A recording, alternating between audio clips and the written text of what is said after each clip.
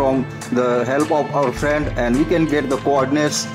We have to go to the target by coordinates, and we have to click on the attack button, and we don't have to attack this time. We just want to see, and we can get the team attacks by going furthest person. The person who start first can join the attack, but the second person will go the same timing of the attack. To participate in team attacks, first we need to press the alliance button, and we can go to the alliance war section or battle section, where we can see on the battles going on, and we can go with the plus sign and we can join with our troops, and the time will be roughly right. We have to click on the plus sign and we can send our troops, and we can participate in team attacks, and we can attack same time to a city and give him a lot of damage and burn him and get a lot of skills from it. So guys, we have to care a little about the formation we send to the team attacks and also on solo attacks. So I will tell you guys the combination everyone use, and it's basically one of the all troop you can send.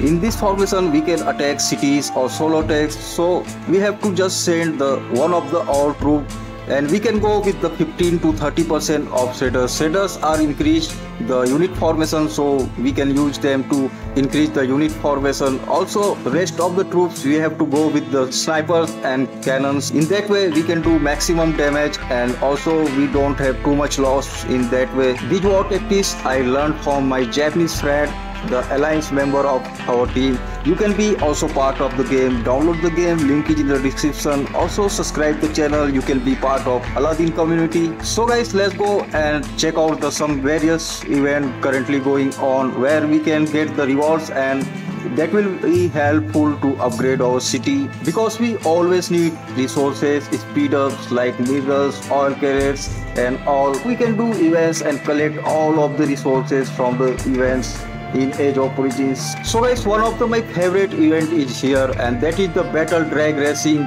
where you can do the racing thing and same time you can earn reward. We can also make team of 4 and we can participate with our teammates. First thing we need to know or go about the drag racing is to our garage, and we can explore items there, and we can use those items to upgrade our vehicle. So we can go for the normal garage and luxury garage. There are two sections. Normal garage you can go for the free. After the free chances exist, we can purchase some of the chances by using gold, and also we can go for the luxury garage, and there we can also explore the item and we can get better reward from luxury garage.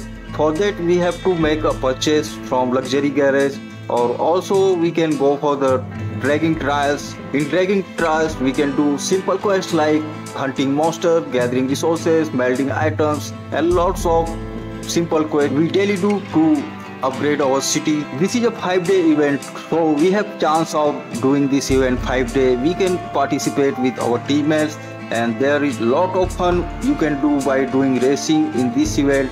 After exploring the items, we can go to our modify factory and we can select a vehicle that we gonna use for the racing. There are A class, B class, C class and S class. The vehicle are there. The best vehicle are the A class vehicle. We can dismantle some of our useless vehicles, so we can get the modify parts, so we can upgrade our vehicles and we can go on the racing. Also there are ranking rewards and the stage rewards, and that's it for the drag racing guys. You don't need too much attention to pay. You just need to play and be active for the drag racing.